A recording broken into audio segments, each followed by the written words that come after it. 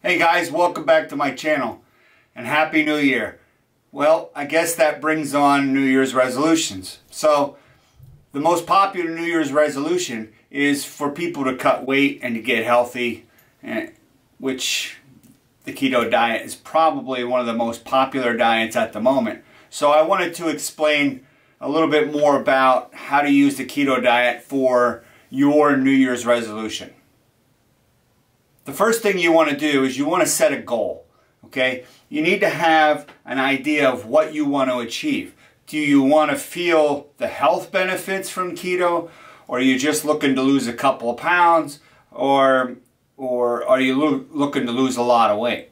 Now, the ketogenic diet isn't one of those short-term diets that's going to allow you just to lose a couple pounds and then go back to the way you're eating, because the initial weight loss that you're going to get on the ketogenic diet is water weight. And a lot of you that have been watching my videos in the past know that this is the way the ketogenic diet goes. So if you just in the beginning you lose that couple of pounds and then you think, oh, that's great, I'm done, and then you go back to eating, you're going to gain that water weight right back, because the carbohydrates will come back and they'll hold all that extra water. So that's why the ketogenic diet is a long-term healthy diet that you want to stick with and continue throughout this year, if not every year after that. The second thing I want to tell you on a New Year's resolution is to have a plan. Get regimented. Get a routine. Everybody you look at that you know that is very healthy has a set routine out there. They drink 16 to 20 ounces of water as soon as they wake up. They drink an 8 ounces before they go to bed.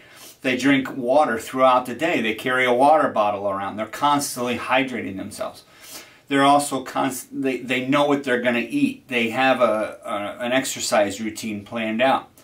If you don't go into this with a plan, then you're not going to succeed. There's the old saying, we don't ever plan to fail, we just fail to plan. And that's it.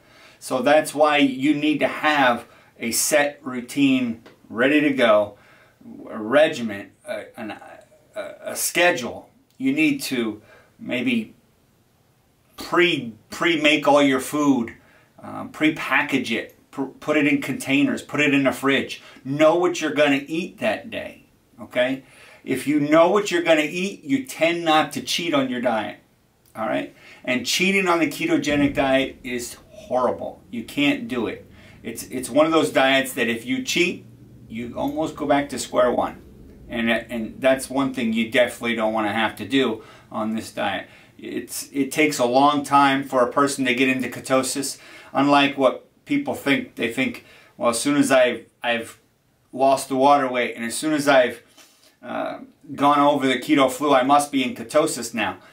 Or they check their blood sugar or their ketones and they see ketones in their blood.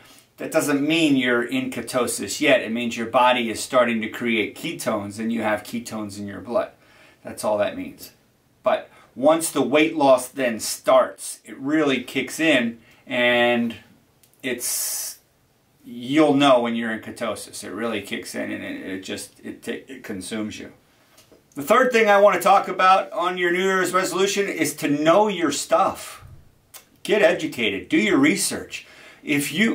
I tell this to people all the time. The more you know about what you're going to do, whether it's your workout or your diet with the ketogenic diet, the more you know about it, the more successful you're going to be. So if you just kind of don't know what to do at certain points, you're going to get yourself frustrated. You're going to get all tensed up and stressed out, and stress causes weight gain. It stops the fat process, the fat burning process. It's not good for your body. It causes all other inflammation and stuff like that. And inflammation is what we want to avoid with the ketogenic diet. The fourth thing I want to mention in today's video is to drink more water, eat more fats, and eat more real food. Okay? The drinking the water I've already talked about. It's that important. You have to drink a little bit more water on the ketogenic diet than you do a regular diet, because you don't have carbohydrates that just keep holding on to that extra water for you in case you need it. So you really need to make sure that you're getting in all the water that you need. And with that, you're going to need to make sure you're eating proper foods that will actually help with your electrolytes. Your vegetables, your bone broth, even supplements, because some of our food just isn't high in vitamins and minerals anymore. So it's just the way it is. Even when you get grass-fed meats or grass-fed butter or organic vegetables, they just don't have the vitamins that they used to have. So unfortunately, we do have to supplement some of those things. And some of those supplements will be magnesium, potassium, and sodium. Those things are your electrolytes that you're going to need. There are some other ones, but that's all in a different video. You also understand why you're not eating carbohydrates. Now, carbohydrates are not an essential macronutrient. What they are is they're basically a product that your body can turn into glycogen very fast. Okay, you can break it down, turn it into glycogen, and you could use it as sugar throughout your blood system. And that will give you some energy, because your body only can run on two different forms of energy, and that's glycogen and ketones. Okay, now the difference between the glycogen and the ketones is that glycogen runs less efficiently. Okay, it causes inflammation inside the cell. When you are created energy, there's a whole process called ATP, adenosine triphosphate. And what that'll do is the cell breaks apart, it causes the energy, and you're able to have more energy real quick. It keeps building that energy back up. So when you go and say you do an exercise and you go to fatigue or failure, and then a couple minutes later you can do it again. You can do that set again. And that's because ATP happened. Now the problem with the glycogen in the cell is that a glycogen kind of makes a mess when it turns into energy, and it causes cell damage. It causes inflammation. Where ketones actually run more efficiently and cleaner. That's just the way it is. Your brain runs better on ketones. Your body runs better on ketones. Your body runs more efficiently on ketones. You don't have to eat as much as you do on a carbohydrate diet. You're not eating every 3 hours, and you're not feeling all those ups and downs. You're not forcing an insulin response. You're not causing that fat storage. You're actually using your fat instead of storing more fat, which is what you do on a carbohydrate diet. And then the last thing I want to talk about is be consistent. Keep the course. Just stay the course. Just keep going. If you are inconsistent with the diet isn't going to work. You have to be strict. You have to be doing it right. You have to know what you're doing. You have to just follow, and you will. You'll get to learn things that you every day, like I do. You'll learn new things all the time, and you'll have to figure out whether that's going to be good for you or not. And you have to kind of keep track of this stuff. What I recommend is like a glucometer.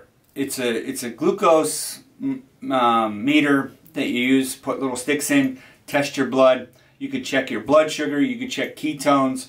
It's just it gets a little pricey if you don't go with a certain one. One that I do recommend, and I don't get paid for this, but it's called the Keto Mojo. It has the least expensive strips than some of the other ones out there. So that's a way to test your ketones. It's a way to test your blood sugar, and you want to make sure that your blood sugar is low. Okay, because if your blood sugar is high and you're not eating any sugar, that means that your body is still producing its own sugar through a process called gluconeogenesis. And if it's doing that, then you're not in ketosis. That's one of your biggest ways to figure out if you're in ketosis or not, is if you wake up in the morning, you check your blood sugar, and your sugar is a little high. And you know you haven't had any sugar, or had any fake sugar, or had any other massive amounts of carbohydrates that spike that blood sugar. So the body will fight you on getting into ketosis. It'll fight you on on the whole diet all the way through, okay? Because it wants to stick with eating carbs and turn it into sugar, because it's easier for the body to do that, okay? It's not as easy for the body to break down your fats and use your fats, but it is more efficient once it does that. And then the overall goal of the ketogenic diet is to get fat adapted. And I've said this in numerous videos as well. Fat adapted is going to get you into a state where you're constantly burning fat. And your mental clarity is much clearer. Your energy levels are more consistent. There's no highs and lows. Your sleep patterns get better. Your organs get healthier. You get less chance of disease and inflammation, stuff like that. So that's where you start to really reap the benefits, is when you become fat adapted. Now, I do want to thank everybody for subscribing to my channel. And if you haven't, please do so. And please like this video. I want to wish everybody a Happy New Year. And if you have questions, I'm usually very available. I usually respond within 24 hours. I try to be as helpful with you guys as I can. I try to answer as many questions as I can. I've been doing keto for a very long time, and I know this diet pretty much inside and out. Now, like I said, there's always things that I learn every day, and I make mistakes too. I've admitted that in videos. I've made plenty of mistakes on this diet. But what I'm trying to do with these videos is to teach you what I've done wrong, so that you don't have to go through that. Because it takes some time to get past some of those mistakes. And that's a lot of time wasted. Alright? Well, please subscribe, please like, and please share these videos. Alright guys, have a great New Year's Eve. Have a safe New Year's Eve. And I will see you guys in 2018. Bye.